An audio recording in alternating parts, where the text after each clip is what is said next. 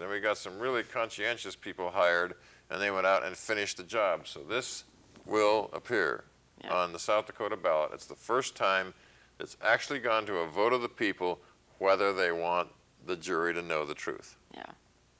But it left me badly in debt, but I think I'll come out on it. You know, Yeah. we're doing some fundraising to bail me out, but it was worth it.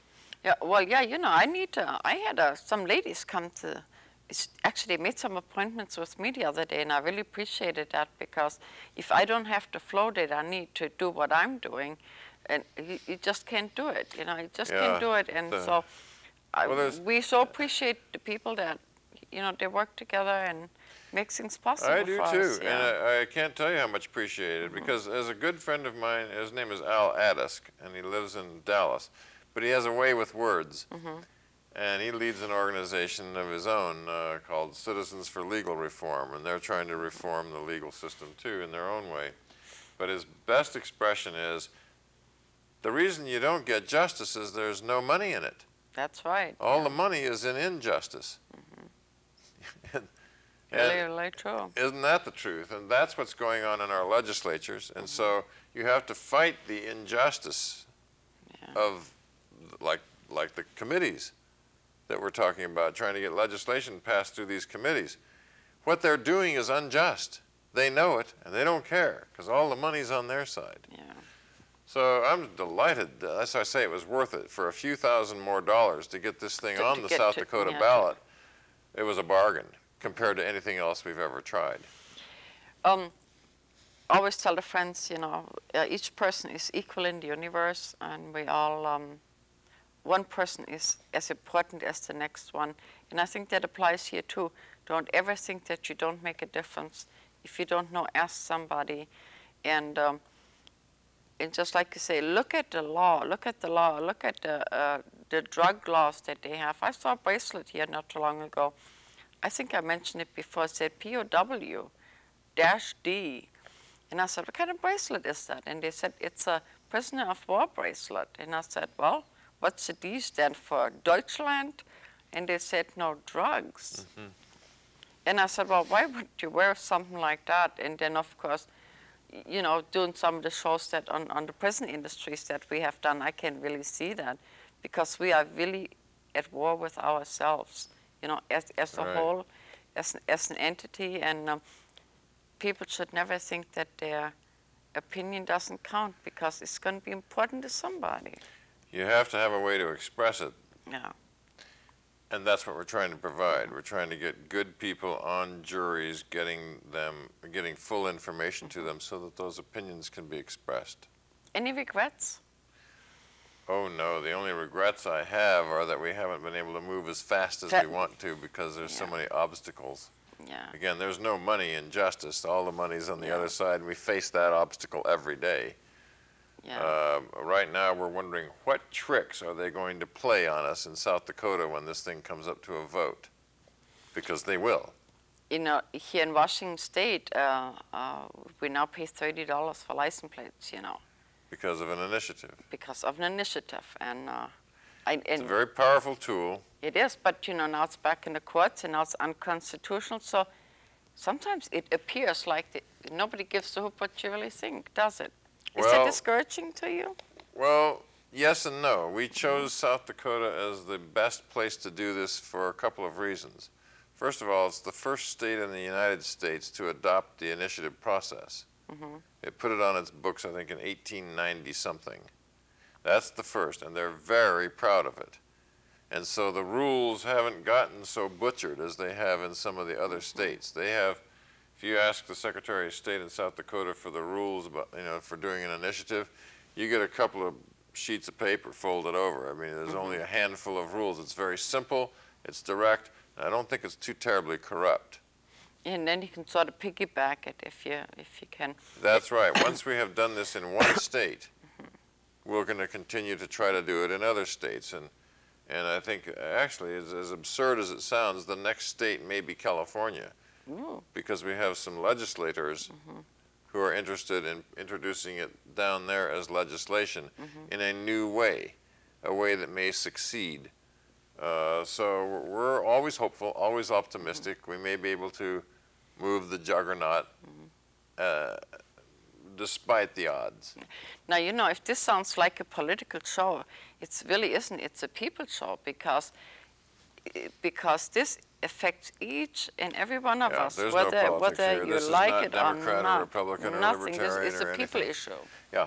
Really In is. fact, it's funny, when we have a convention, you should see the different kinds of people that show up. You know, some have long hair, some have short, some have NRA caps, and some have, you know, earrings and beads, and, you know, some smell of marijuana, some smell of alcohol, some don't smell of anything but perfume. Yeah. You know, it's a very, very interesting group because everybody wants justice. Yeah. There's nobody that doesn't want the justice system to work right. Yeah, actually, it's a show about justice. That's Yeah. even better than a people show. Yeah. What do you see that's ahead for you long term?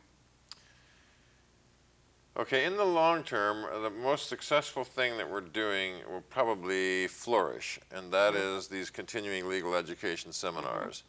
We started this in Dallas, Texas, just as an experiment. Would lawyers come to a session like this and learn how to present material to a jury so that they would do what's called jury nullification, which is set aside the law to do the right thing?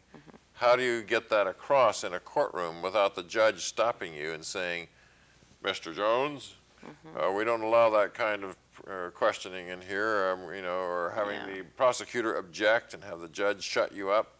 How do you do it? Well, there's techniques. And so we have a section of our educational program for lawyers that deals with how to get the information to the jury underneath the judge's nose and without the prosecutor stopping you. Get a bigger trailer. Get what? Get a bigger trailer. Well, that might be one solution. We did get a bigger trailer, actually. You did? Okay, well, that's wonderful. Another thing we teach in our seminar for lawyers is how to pick a nullification case. See, not every case is like that. You know, a lot of cases, it's all you want out of the thing is, did he do it or did he not do it? Everybody agrees on the law. Yeah, well, you know, that's interesting that you should say that because in some areas I do profiling, you know, in maybe not altogether in the legal area, but in some I do. And one of the things I run into when people ask you to pinpoint something down like that, it's not a question whether the person, whether you think, no, I'm not saying this right. Going into this, it's not that the person is guilty or innocent. The whole issue is that you get a just jury.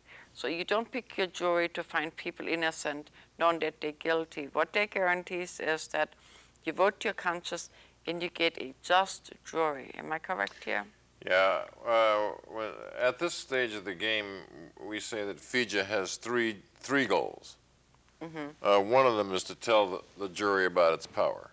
We've been discussing that for the past several minutes here. The other things are, number one, to make sure everybody gets a jury trial who wants one. And the third thing is to get a just jury. A just jury. How do you do that? If you read the Sixth Amendment, the words are clear. It says basically that everybody has a right to a trial by an impartial jury. Now, this language has been abused to mean something else in the past, I would say 50 years or so. The word impartial has been applied in the wrong way.